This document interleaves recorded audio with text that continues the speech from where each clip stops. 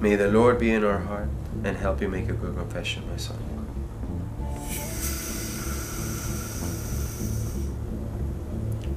Bless me, Father, for I have sinned. How long has it been since you last confessed? It has been 10 years since my last confession.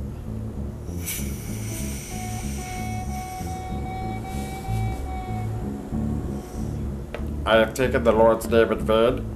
I have dishonored my parents, cheated at cards, committed adultery with the wife of my neighbor. And tonight, I killed him. Did you enjoy that? No. Where was this? He came at me, stinking of alcohol, in a jealous rage. Then he fell on my knife.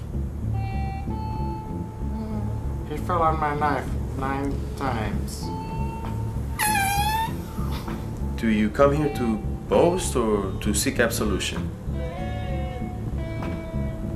No, I don't feel sorry.